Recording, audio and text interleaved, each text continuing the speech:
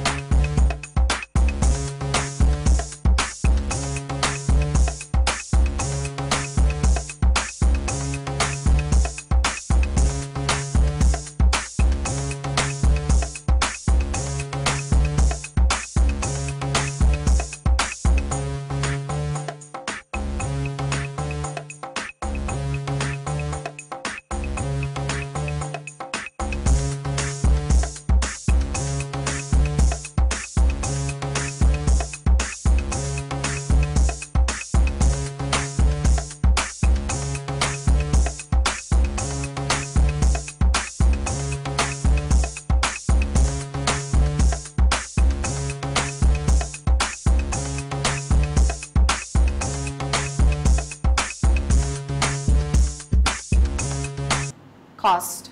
It is tempting to cut corners when designing the layout of a restaurant, but doing so can lead to long-term problems and unnecessary renovation.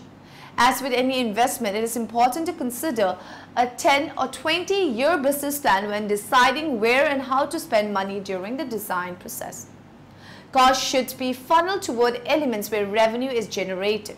For most restaurants, this includes the entrance, lobby, bar, and dining room. An upscale restaurant has to have upscale furnishings and design elements. A casual restaurant cannot overlook the need for a new, clean atmosphere. The bottom line is that guests have great food and a clean, comfortable environment in which to enjoy it. A restaurant operator has to be willing to spend what it takes to achieve this.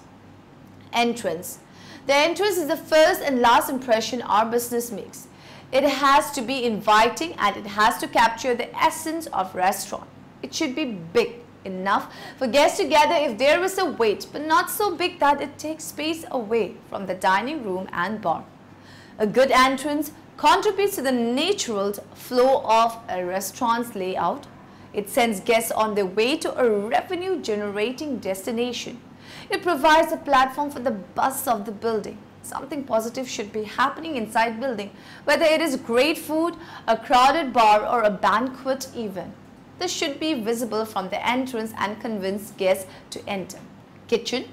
The kitchen has to have adequate space for all of the necessary equipment, plus ample room for employees to work. Necessary equipment can involve ovens, stoves, broilers, fryers, a dish machine, triple sinks, and plenty of shelf space. A prep area and industrial sinks usually accompany dry storage space. The kitchen should be just large enough to accomplish the goals of the restaurant.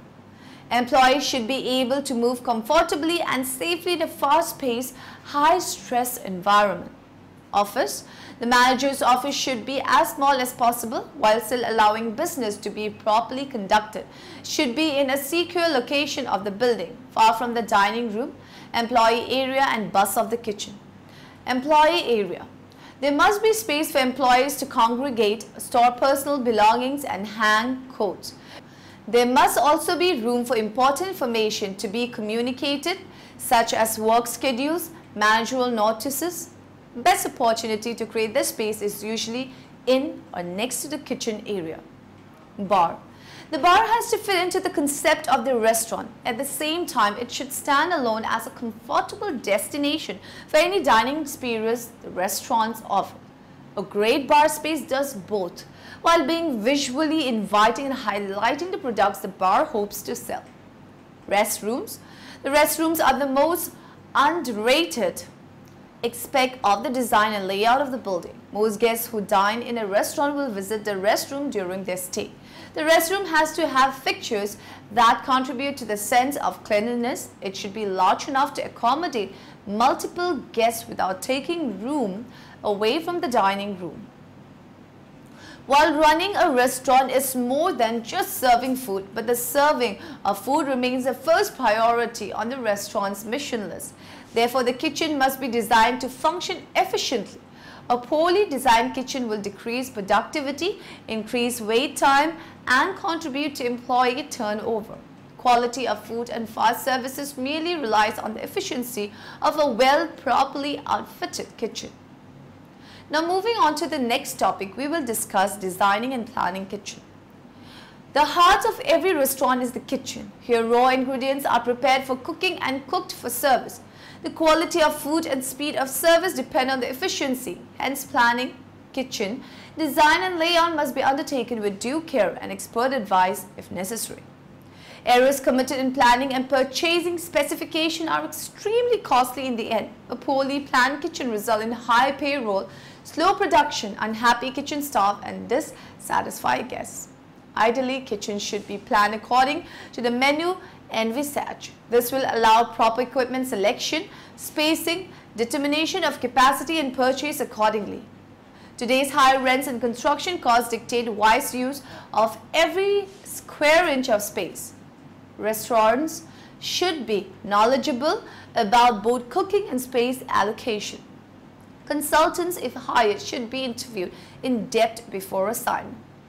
The kitchen design of any restaurant has to not only reflect the menu, but it has to be a certain percentage of the restaurant. You know, the smaller your kitchen is, the larger your dining room is. Nobody pays to sit in the kitchen, but people do pay to sit in the dining room.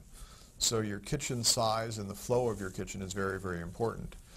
It also helps you in creating your menu or creating the entrees on your menu. You want to make sure that if you're a pasta house and you do a lot of pasta dishes at night, that you have a 5 or 6 or 8 burner stove so you can boil the water. You want to make sure that the stove, the grill, The burners and the fryer are all on a certain line, so whether you have 5 people on your line at night cooking or 2 people, the 2 people can utilize the system as easily as the 5 people can.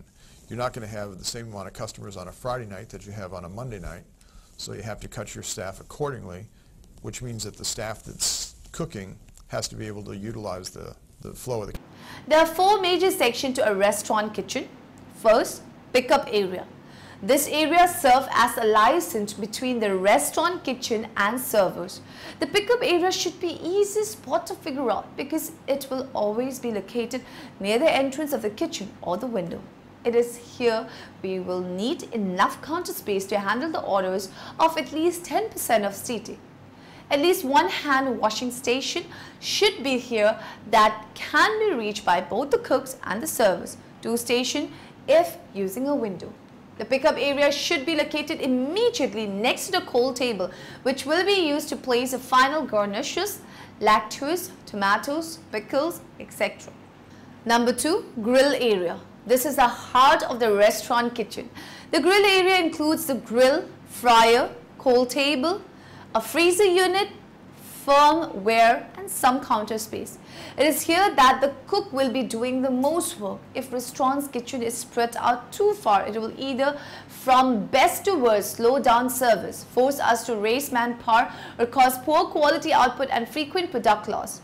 To avoid the grill area from being too spread out, layer each component spreading outwards within reach of the grill.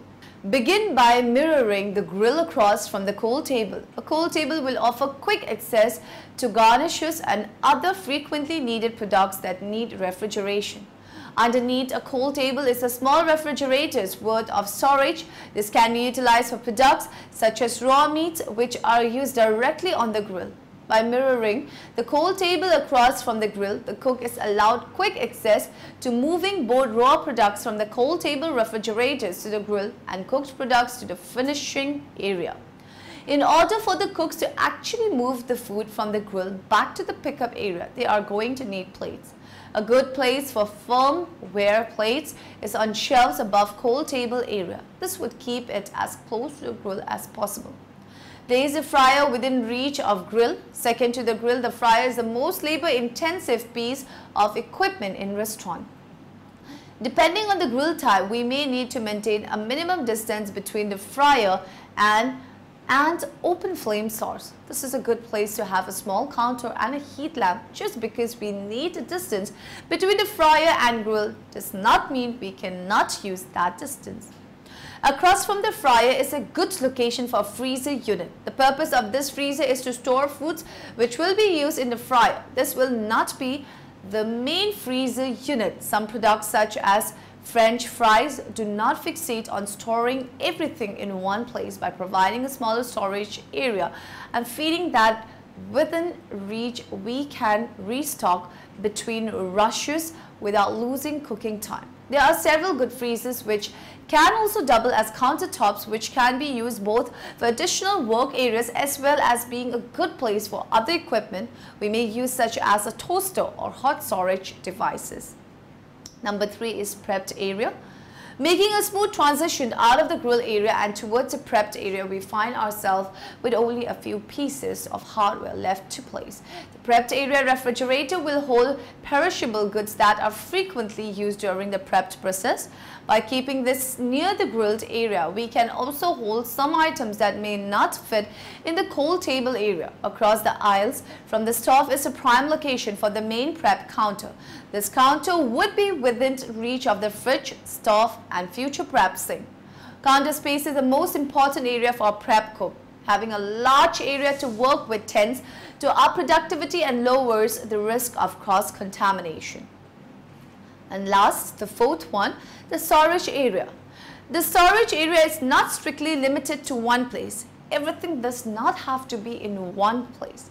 There should always be at least some of whatever product is needed next to where it is actually needed. Even if we do not have room to store entire weekly delivery within reach. That being said, there is one solid guideline to follow when it comes to main storage area. Keep it near where we take deliveries. Delivery trucks do not stop for us. Stocking takes labor and labor costs us money. The less time it takes for employees to put away deliveries, the more time they can spend on their main duties. Design main storage area near the back door. First decision involves selecting fuel. There are several from which to choose: wood, natural gas, propane gas, electric, steam, and heating oil. Wood and heating oil equipment are generally not used in kitchen except wood-fired pizza ovens, since they require frequent cleaning and consume space. The most frequently used fuels are natural gas, electricity, steam, and propane. The choice of fuel depends on location. In large cities, natural gas and electricity are widely available, and a combination of both is wise. Some regions, steams may be available and recommended for certain pieces of equipment. There are also steam generating units ready to install. Propane is recommended where neither gas or electricity is available, that is, wilderness camps or resorts. Chinese chefs prefer propane for its extremely intense heat. If electricity and gas are available, equipment should be selected accordingly. This will allow production if one or the other fuel is temporarily unavailable. Countries' electricity supply may be disrupted frequently and gas pressure inadequate for commercial use.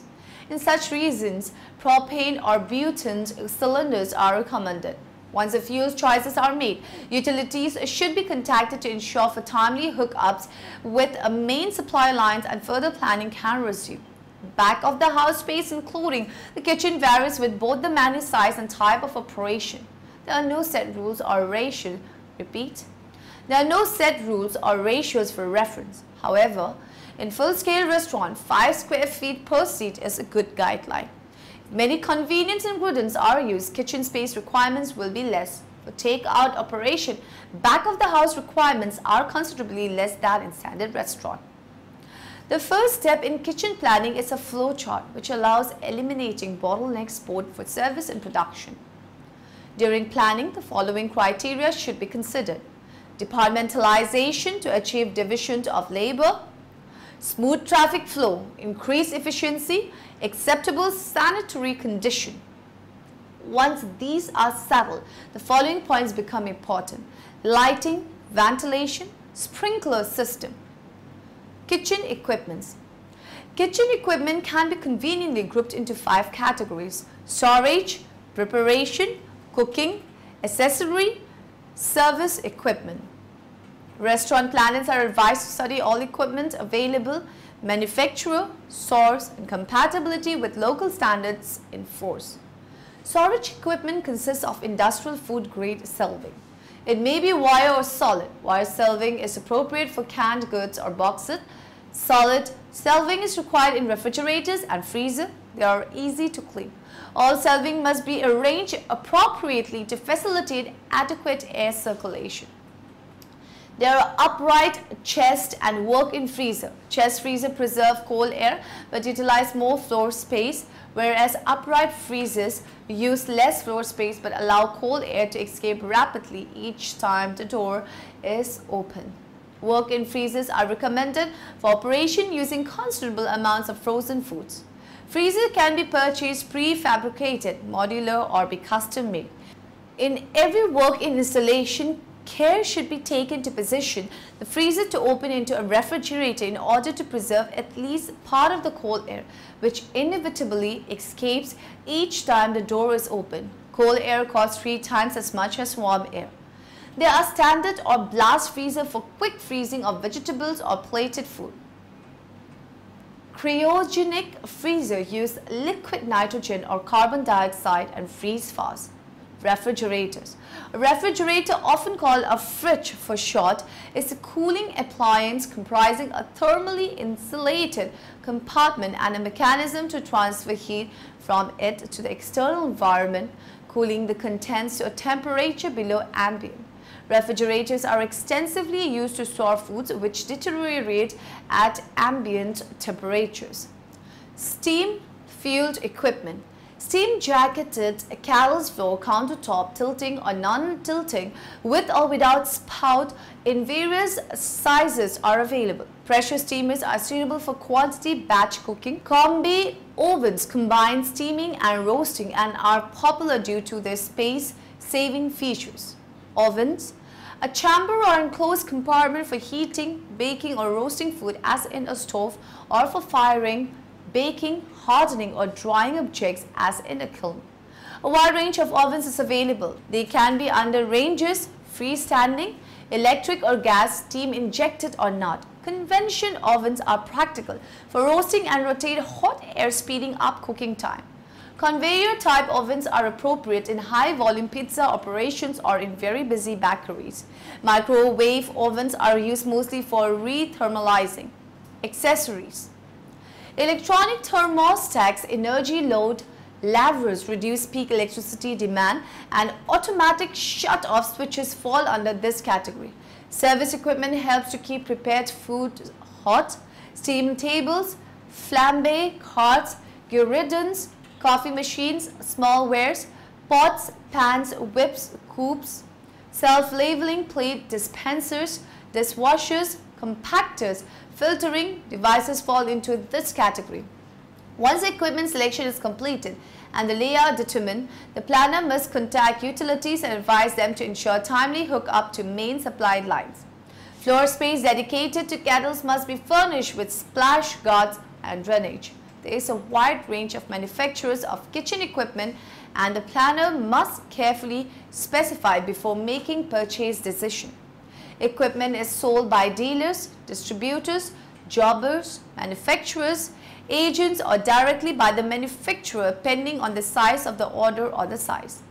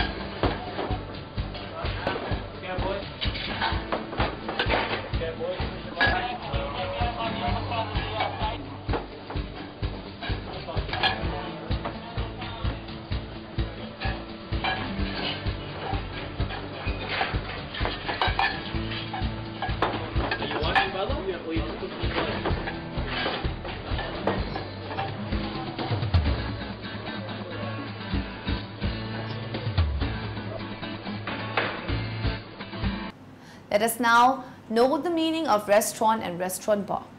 Restaurant bar is the area of the hotel where alcoholic and non-alcoholic drinks are mixed and served. Typical location include a hotel lobby, inside a restaurant or poolside. Often a bar inside a restaurant serves from the full restaurant menu and can be a great way to be seated and dine right away even when the restaurant has a long wait. The restaurant and bar is one of the largest profit centers of all service operation, and not surprisingly, it is a sector in which there is a lot of jostling going on between small, large-scale businesses to get more customers. Decor and ambience play a huge role in getting people through the door, and the food is what keeps them returning or not. With that said, we tend to see the most instrumental and over-the-top investment put into creatively designing the interiors of some of the top metropolitan trendy restaurant bars. These efforts almost never go in vain because most of us love and will always pay for great design and an even grander experience. It is the single most important aspect of design that can make or break the success of a restaurant, since it sets the ambience, capture eye-catching details, and should enhance the visual presentation of the cuisine, among other things like the menu, artwork, and other guests. Let the restaurant bar double as a wait station. Make the bar as self-sufficient as possible. Outfit it with its own POS system so that the bartender can take care of customer taps right on the spot. An integrated POS also lets the bartender send food orders to the kitchen directly from the bar. Be wary of letting staff into the bar area, even if it is to use a POS system during a rush. Bartenders are typically territorial creatures and do not like wait staff underfoot. We may need to implement a rule that no wait staff is allowed behind a bar during the dinner shift. Set the mood with lighting. Lighting in the bar should be subtle. Not so dark customers cannot read the menu, but definitely not too bright. Recessed lighting and track lighting with dimmer switches allow us to control the light, adjusting it for the time of the day. Now in the end, let us summarize what we have learned in this lecture. The quality of food and fast services merely relies on the efficiency of a properly outfitted kitchen. The heart of every restaurant is the kitchen. Refrigerators prevent bacterial growth and prolong the shelf life of perishable foods. The restaurant and bar is one of the largest profit centers of all service operators. A bar right at the entrance of a restaurant can do double duty as a waiting area.